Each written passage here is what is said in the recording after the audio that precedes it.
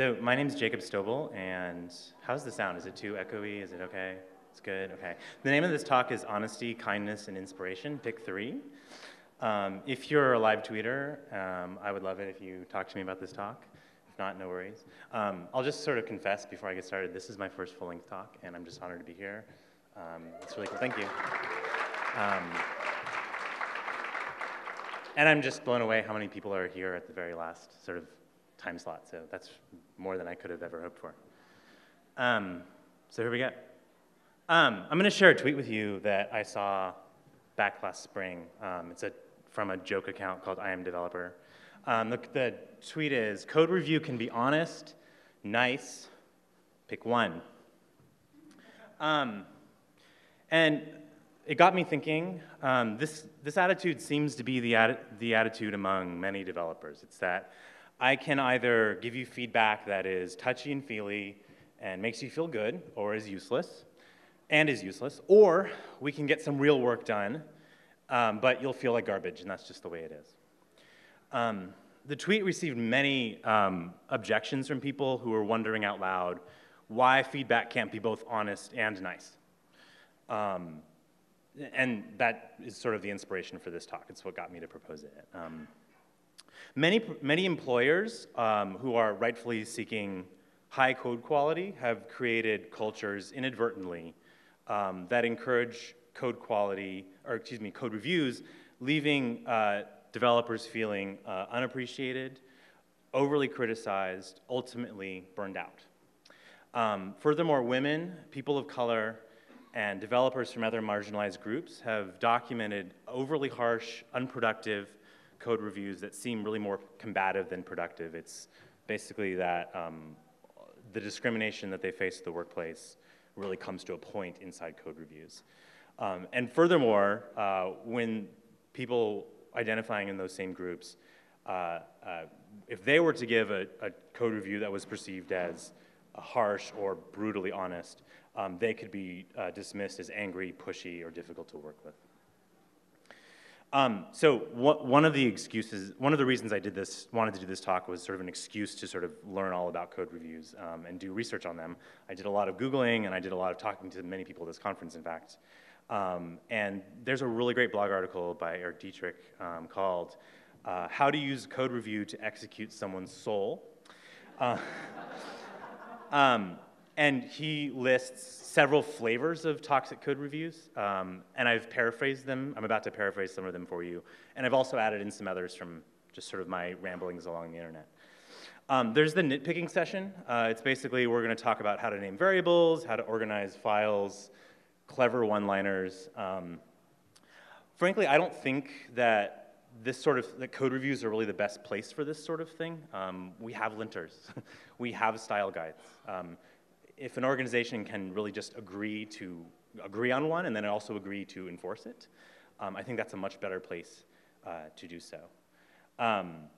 So much of this stuff also can come up as opinion disguised as fact. So you can have an opinion that variables should be lowercase and underscored, and that is a popularly held opinion in this community, but it's still an opinion. And maybe we just need to call it an opinion as opposed to dressing it up as objective fact. Also, and I've talked to several people about this, there can be this sort of pressure as a reviewer to find anything wrong with the code, right? You can't just pass it off as, hey, it looks good to me, right? And it's that if I don't find something wrong with it, my peers and my supervisor will see me as incompetent or lazy. Like I couldn't find anything wrong with it. And so what you get is people taking the proverbial red pen, like your 11th grade English teacher, and circling sort of the lower order things like formatting problem or indentation or bad variable name or things like that. And you can get this sort of deluge of things that, I mean, while they're nice to have, they can bury the lead, and they can bury sort of like the discussion about the more important stuff, like how does this submission, how does it fit into the larger system that you're submitting it to? And I think that's what code reviews are really for. There's also the marathon, where it's like we're going to sit down in front of a projector, we're going to go over every single line ad nauseum to make sure it works, right, and make sure it's right. I mean, that may seem like a good idea, and far be it from me to tell you that it's not a good idea for your team. But one, I just ask the question, like, what teams do have time for that? And two, I'll just share in my professional life, I have known people that are able to get their way simply by talking the longest. They're not explicitly rude in what we would consider rude, but when an argument ensues, what they do is they dig their heels in. They refuse to concede. If the meeting ends, they'll bring it up at the next meeting. And then they win by default because the people they were arguing with got tired, had to leave, had to pick up their kids, whatever it is. So that doesn't sound like the most productive thing either. There's the firing squad and the exit exam, and at this point the relationship has become adversarial. It's that I'm going to try to poke as many holes in your code as I can to find deficiencies. If I can find deficiencies, you failed. If I did not find deficiencies, you've passed, right? And I can understand that, particularly with concerns regarding like security and making sure the code works. But I think this can have some adverse side effects. You'll spot a toxic code review when it's defended using something along the lines of this statement. I'm just focused on the code, don't take it personally. I find this framework particularly concerning because I think it opens the door to toxic criticism. I agree that as developers, we don't want to be too attached to our code. We heard that this morning. But I think the phrase, don't take it personally, is flawed. We're thought workers, after all.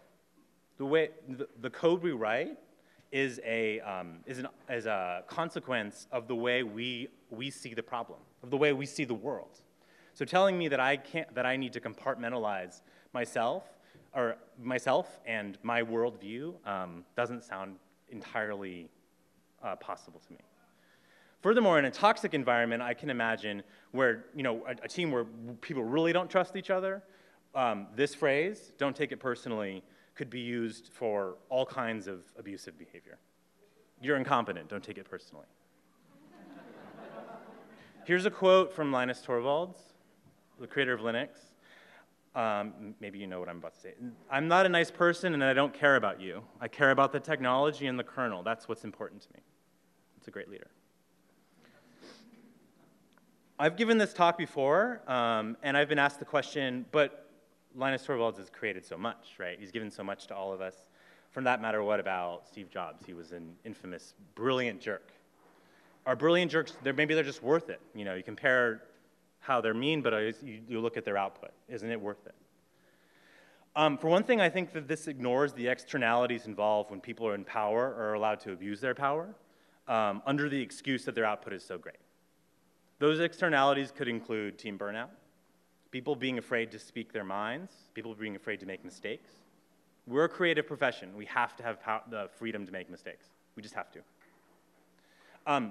This behavior can come from the jerk, but it can also come from the people that are influenced by that jerk, and depending on how far they are up in the hierarchy of the company, that bad behavior can spread downwards and outwards, right? And at its worst, we see things like sexual harassment, discrimination, workplace bullying, and sexual assault, and we've heard many examples of this, especially recently. If you add it all up, I'm not sure that brilliant jerks are worth it.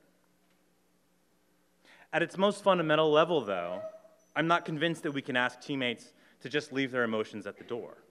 There's a large body of research out there, especially recently, that despite what economists say, we are not rational beings. We are emotional beings. It's really just the core of how our brains work. There's more. I've talked to a lot of people at this conference. Everyone I talk to has something to say about code reviews. They either love them or hate them, and if they hate them, I ask them why, because I want to keep a running tally of all the things that don't work. A lot of you do like code reviews, so I'm not saying like this is an awful thing. And I'm about to share with you some things that I think would make them go better. But there is also the bottleneck, and that's where a single person or a team, maybe the security team or something, is responsible for reviewing everyone's code. Nothing can go forward until that supervisor or small team has approved everything, right? And as a result, we get people who start writing their code with the objective of getting it past that one person. They'll say, don't do it that way, so-and-so wouldn't like it, right? And then everyone starts trying to think a little bit more like that one person. And that's groupthink. And as creative workers, that's probably not something that's good for us. Whoops, let's turn that off. As a reviewer who doesn't have enough context, that can be a problem too. I mean, I think that's interesting because outside reviewers can bring new, fresh perspectives in. But I think problems can happen when that reviewer doesn't have enough context about the larger system that this thing they're reviewing relates to. So what they end up doing is, again, they start taking out the proverbial red pen and they start identifying all the things that they can see, but there's probably a lot of other things that they're just not clued into because they're just not close enough to the project. Not necessarily that you shouldn't use outside people, but that can be an issue. Similarly, when someone's too close to the project, they've been working on it themselves for a very long time, and they just missed the forest for the trees. Code reviews that are summative, and summative it comes from the education world, if you don't know. It's basically an evaluation of something that is finished, right? It's like a final exam at the end of a class in college. How much did you learn, right? So a summative evaluation is how good is this now that you're ready to submit it, as opposed to a formative assessment, which is an evaluation of something as it is taking shape. So think about it this way: would you rather get a code review about a bunch of code you wrote over the last month, or would you rather get would you rather get a code review about a small chunk of code that is still a work in progress and you wrote it yesterday? How much context switching would you have to do just to get back into the place that you wrote a whole month ago? Sometimes code reviews can be too asynchronous, and if you work on open source, you know exactly what I'm talking about. So let's say I make a commit on a Monday afternoon, and my colleague, she starts reviewing it Tuesday morning. But then she has a family emergency, she has to leave work, and she doesn't get around to finishing it until Wednesday. But by then things have changed, and of course the code has to change too. And unfortunately my poor teammate wasn't looped in, it was my fault. I wasn't looped into this change, and she finished that code review even though it was basically useless, right? And that must be pretty disheartening to her because she invested all that time in something that ended up not being needed. A lot of us are remote workers or asynchronous workers. I do some of my work that way too. We have to be able to work asynchronously, so I'm not saying we shouldn't do that, but it's a challenge, right? Humans are hardwired for sort of face-to-face communication, doing things together with another human at the same time in the same place. And then, frankly, like just that code review is just homework. It's just a bunch of work that's just piled on your desk. And on top of everything else you're supposed to do, you're supposed to review all this other stuff. And it just feels like too much. I've talked to people who have said that code reviews are required for every commit. I think that's a great idea. But I've spoken to people that have felt that it's sometimes goes a little bit too far, right? It's like, we can think of like a human being another step in your CI server, right? A human will review every single change. But humans have to do context switching, and they don't do it as well as a machine. So let's say there's a really trivial change, and I need to get someone to review it so we can push it out in a couple of hours. That means my colleague has to stop what they're doing and review it. And maybe it only takes 5 minutes, but they had to stop, they had to change context twice just to review that code. And maybe it was trivial. So was it worth it? I mean, I don't know, but that's a cost, that's a price to pay. And then finally, like all of the above can lead to this one, no one believing in the process, right? So, and it's sort of a self-fulfilling prophecy, right? It's like no one thinks that code review is working at their company, and so it's definitely not gonna work at their company. And then it just gets worse and worse. So where does that leave us? The thesis of this talk is definitely not like stop doing code reviews. I'm hoping that there's a way to sort of we can find our way to better code reviews. We need to arrive at the best code possible. So there's the poop sandwich, which maybe you've heard of. The basic idea is like you sandwich two good things, and in between comes a not so good thing, or a hard to hear thing. I really like how you did X, but the part where you did Y was not so good. You should do Z instead. On the whole, I loved how it was, blah, blah, blah, blah. And I think this is a little bit better because It helps developers, it helps develop trust within teams because the stuff that's hard to hear is padded between two nice things. It would be a little tricky to be just uniformly mean in something like that. In a past life, past career, I was a high school drama teacher. And balancing critical feedback with the need to get better was really important to me, as was protecting the ego of fragile 14-year-olds. We're all 14-year-olds at some extent, like deep down we are. Let's just acknowledge that. The problem with that was that the receiver would sort of hear their feedback and they'd think of it like a report card. They'd say, okay, I got 2 good grades and 1 bad grade, right? And I can take these 2 good grades and I can think of them like trophies and I can put them on my shelf. And that bad grade, I can put it in my closet and not think about it. So these 2 things, I don't have to get better at, I'm just good at them. That bad thing, I'll just forget about it because I'll never get better at it. And when in fact, like this, the truth is like the bad thing, they totally can get better at it. And the good things, they could be even better still. That I wanted something better. And fortunately, I learned about something better, and that's what this talk is about. It's called the Liz Lerman Critical Response process. The objective is to inspire the creator to go back to their work with fresh eyes, excited about making their creation even better.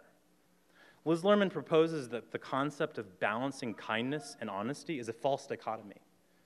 Really, it's about inspiration. Inspiration to go back to your work and make it better. It's like you can't wait to go back to your keyboard and start working on all the suggestions you got. The story takes us, believe it or not, to the dance world. Liz Lerman is and was a dancer. And the dance world is and was notoriously harsh in the way it gave feedback to people. She wanted a framework where creators were encouraged to think critically about their work and wanted to make it better, as opposed to just earning a good grade or getting a job or earning approval from people who could further their career. It makes sense to me. If your #1 objective is to get a good grade, get a job, what impact would you expect that would have on your creativity? The critical response process started out being something used for artists, but it's not constrained to works we would call capital A art. It has been used by artists, but also administrators, scientists, academics, and even the corporate sector. It's really for anything that's creative, and I think software is the perfect use case for this. There are 3 roles in this process. There's the creator, the responders, and the facilitator. The creator or creators are the people that are directly responsible for the work. The responders are people that are offering their honest and encouraging feedback to the work. Not nice, encouraging. The facilitator keeps us on track by following the framework. So it's worth noting that roles can sometimes get blurred. So if there's not a facilitator in the room, great, we're all facilitators. Sometimes everyone in the room is a shared owner of the work. They all worked on it, and that means we're all gonna play the role of both creator and responder. There's 4 steps, and step 1 is statements of meaning. The responders are gonna state what about the work had meaning or stood out, and statements should not be evaluative, good or bad. There's a really great talk from RailsConf 2016 by Nadia Oduayo. It's called The Guest, A Guide to Code Hospitality. You should really see it if you haven't, or if you weren't there. And in it, she proposes that we think about introducing a person to a code base in the same way that a host welcomes a guest into their home.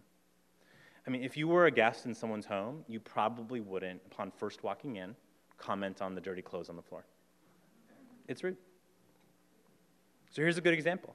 I noticed that this code is written in a functional style. That is not evaluative. We can have a great discussion about that, but it's neither good nor bad. Here's a bad example.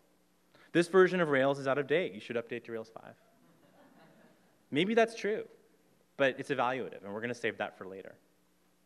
To be clear, the process isn't trying to somehow silence important criticism. I just want to make that clear. We're just trying to save that for later. So step 2 is questions from the creators. Responders are allowed to give their opinion So questions from the creators, that's actually wrong, I'm sorry. Creators are going to ask questions about the work, and responders are allowed to give their opinion about things explicitly asked about. That's the key. So the process aims to put the creator in the driver's seat. The creator gets to go first by asking questions that they're just dying to know about. And you may have done this before too. When you're writing something, you're like, oh, I just know that that part over there is a bit hacky. I just know that this part over here could run faster. And that's where you get to go first by saying like, is this part hacky? What do you think? And now responders, they get to answer the question, but only the question and nothing else. Here's a good example. In the docs, was it clear to you what this method does? If not, how could I make it more clear? And here's a good response. I think I understood how to call the method, but not why. Maybe think about including an example use case. Hey, that's great. Tangible feedback. That's something I can jot down and go and fix it. Here's a bad example. No, and in general, the docs were not so well organized. The way you should organize it is, blah, blah, blah. That's out of scope of the original question. All right, and we could imagine that this conversation suddenly spinning out of control into like sort of a flame war about like how to organize documentation. That's not what the creator wanted feedback on. So we're not going to do that. Step 3 is neutral questions from responders. The purpose here is to understand the context of the work. The questions should not have an embedded opinion. Opinions that just happen to end in a question mark. So to continue that analogy of having a guest in your home, let's say you are taking a shower in the guest bathroom, and there's no hot water. You probably wouldn't go to your host and say, why is there no hot water? Instead, you might say something like, is there something special I should know about the guest shower? Right? Because you are leaving a space for the possibility that there may be something about the guest shower that you don't know. Right? And you could get a perfectly reasonable response. Hey, the hot water in the guest room, it just takes a while. Just turn it on, wait a few minutes, it'll come on for sure. Or I already took a hot shower and we're out of hot water, just wait 30 minutes. That's great, right? Now you know something better and you can be a better guest. If you've ever given a talk at a conference and you've heard someone give their opinion with a question mark at the end, you know what I'm talking about. We don't hear it at this conference though. Here's a good example. What ideas guided you to select FactoryBot for this project? Bad example. What were you thinking when you chose FactoryBot for this project? Okay, starting a sentence with what were you thinking makes your opinion clear. It's rude, but it's also, it's out of bounds because that's an opinion. We're not sharing opinions, we're just trying to understand the work better. Opinions come at the end, which brings us to step 4, opinions. Responders may give their opinions on the work with the consent of the creators. Okay, here's an example. I have an opinion about response times in production. Would you like to hear it? Creator says, sure, go for it. And then they give their opinion. Or the responder could say, I have an opinion about the use of FactoryBot in this project. Would you like to hear it? No, thanks. Moving on, right? The process believes that the creator knows best how the conversation should be steered in order to yield best results. It trusts that the creator can see when the conversation is going down an unproductive path. In this case, the creator may have their reasons. They may know that they're committed to that library at this time, and it's really just not practical to change it. Or maybe they could have all kinds of reasons. But it gives the creator the power to redirect the conversation to something that's going to be productive. The nice thing about this framework is that it's flexible. I've given in this talk at my local meetup, and I've gotten several questions before. Here are some of them. Would this work on GitHub or Slack? GitHub, I don't think it would. GitHub, like as in like a conversation on a PR, definitely not, right? Like that's just sort of a pile-on of comments. That's sort of like, again, the proverbial red pen. I think there's a time and place for that, and GitHub's probably great for that, but not this, right? People need to be in the same space, real or virtual, to sort of have that conversation together. Slack would work as long as people are all going to agree to sort of do it at the same time, right? If it's going to be asynchronous, probably not. It needs to be a conversation. Again, we're humans, and we're most hardwired for synchronous conversation, and I think this process really needs that. Does this mean I can say no thanks to my manager's opinions? Probably not. But it does mean that you and your manager might be able to work together and establish a shared understanding of when and how feedback could be given. Maybe, and again, it's entirely between you and your manager and your team. Maybe feedback at 4 p.m. on a Friday is not the best time. Or 8 a.m. on a Monday before anyone's even started work, right? Maybe that's just like, we've discussed ahead of time, that's off limits. But if feedback is sort of inbounds of that shared understanding, then there's an implied understanding that yeah, that opinion is welcome at that time, based on the working relationship you have and trust. The framework seems too rigid. Does it have to be? Definitely not, okay? Now, all of you, I took a one-day training on this, but I didn't need to. All of you are now empowered to use this, and I'm gonna share the slides with you too. So if you all are ever wanting to have a conversation like this, you all are empowered to say, you know what, I think it's time, we're just gonna skip ahead to step 4. Or now that we've talked about opinions, we're gonna skip back to step 1.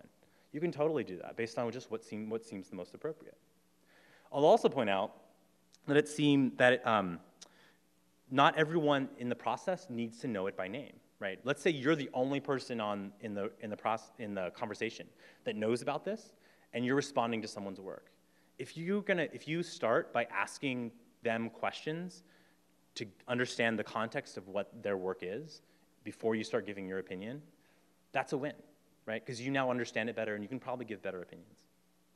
On the other hand, if you're getting feedback and no one else knows this process, only you, if you're the one you're the creator and you're getting feedback, and you start by asking particular questions about your code that you're just dying to know, that's a win too, because you've steered the conversation in a way that you know will be productive.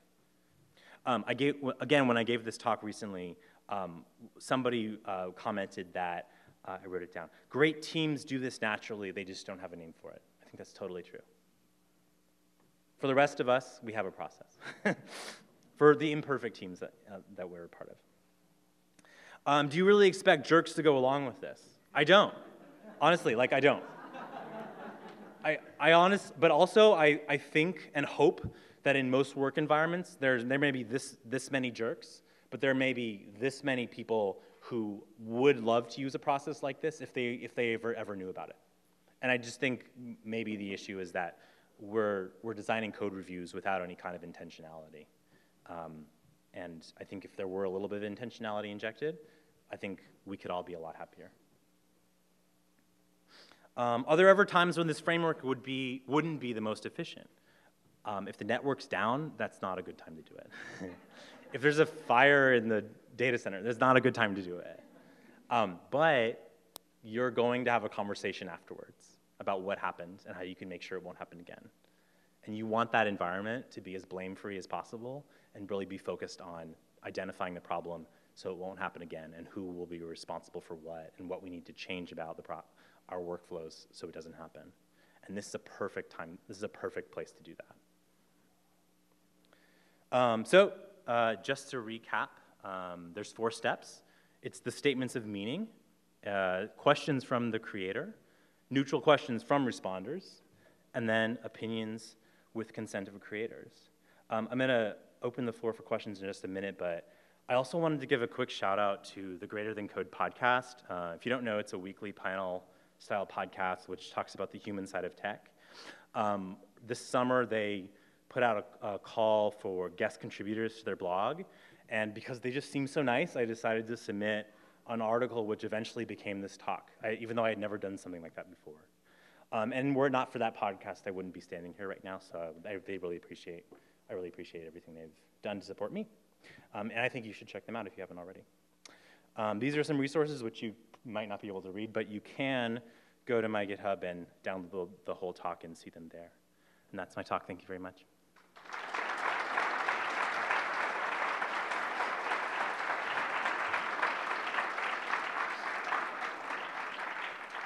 I'm happy to take your questions. And oh, yeah. I'll repeat it. That's actually great. Is like, over here, we just had a comment, is like, as soon as you make a PR, first thing you do, mark up your own PR and say like, this part looks hacky, what do you think? Right, and sort of direct people to say like, that's actually a great idea because I think that like, as a reviewer, that would give me a framework for sort of like going, oh, this person has these questions, okay, I'm gonna focus on that. I feel like I've been helpful, yeah, thank you. Other questions or? Yeah, so I think the question, if I'm getting this right, is that there's some questions, or there's some topics where the creator just needs to learn something new. And Liz Lerman, again, she was a dancer, right? She talked about, like in the ballet world, which is like highly technical. I don't know anything about ballet, but there's right and there's wrong. And I think what you're getting at is the same thing. Like there's some things that are just right or probably most likely a good idea, and there's other things that are just probably not a good idea.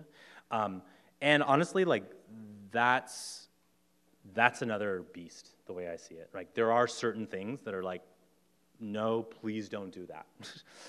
However, like I think what's important to do is to be upfront about that and say like, at this company, we don't do that. Or at this company, we need you to know that this is the way to do it. That's just the right thing to do. And just be upfront about that, and just so everyone can follow it. Does that answer your question? Yeah, so I don't think this process really is for that sort of thing. Yeah. That's awesome. The question was, what about communities that are always asynchronous, like open source communities? So I'll give a shout out to Agile Ventures, if anyone knows about them. You can give them a Google. They're basically like, they are sort of a collection of numerous open source projects that are, that people can jump into. They have a Slack community you can get invited to, and they have 2 daily stand-ups that you can just sort of, anyone can drop into on Google Hangouts, and just sort of ask their questions, say these are the blocks that I've had, and so yeah, I mean, hosting a daily stand-up or even a weekly stand-up, or say like, I'm gonna be hacking on this on Sunday. If anyone wants to jump on a hangout with me at any point, I would love to sort of help you get started on this project. But it definitely takes some added intentionality for open source projects for sure. Yeah, so thank you. The comment was, let's be intentional about saying like, let's say I believe and I think when that's the case, and not this is the way it's done. You know, as a relatively newer comer, I appreciate knowing when something is objectively true and when something is a good idea, but there's also other good ideas out there. I think that's a really terrific comment, is like, if organizations can be really intentional about, these are the things that we are, these are the things that we hold to be true, but they are opinions, and these are the things that are just plain objective truth. Yeah. Was there a question that you wanted me to answer, or was that, I appreciate the comment, but was there any? Yeah. That's, the question was like, if you're on the receiving end of a code review that is not so great, maybe toxic, what can you do to sort of turn it around into something that makes it less so?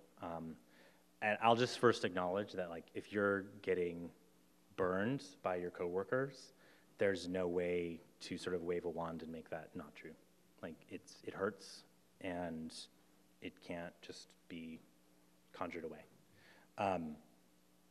As a white male, straight white male, cis male, I also have to acknowledge that like, there's probably a lot of comments that I've never been on the receiving end of that some in this room may have. But with that huge caveat, I'll get the best I can offer is that there's hopefully something, what's that? Oh, that was in the back. There's hopefully something, he can pipe up too if he wants.